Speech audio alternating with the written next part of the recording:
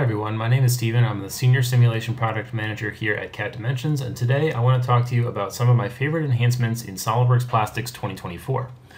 In 2024, SOLIDWORKS Plastics uses automation to help you make better plastic parts and easily set up multiple studies to run.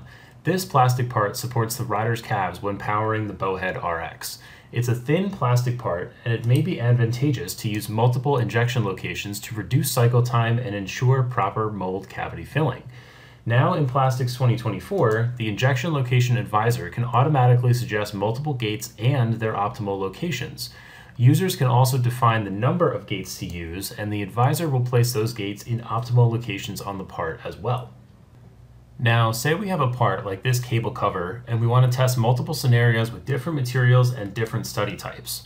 The new Batch Manager makes it easier than ever to queue up a bunch of studies and run them all with one click. Now you can choose the study you want to run and use the Simulation Type pull-down menu to choose which type of study you need results for. You can choose any combination of fill, pack, warp, and cool studies. You can even designate the maximum number of CPUs for each study. When you're done setting the Batch Manager, simply click Run or choose a later time to start the study.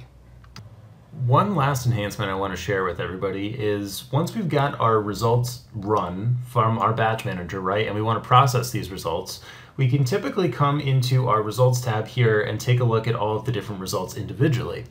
New in Plastics 2024, we have the new option to compare results, and we can compare up to 4 results at the same time in a split view like this.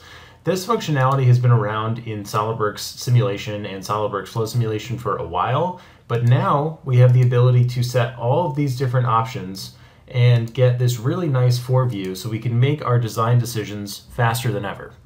SOLIDWORKS Plastics 2024 continues to use more automation and logic to help you get deeper insights into the injection molding process of your plastic parts.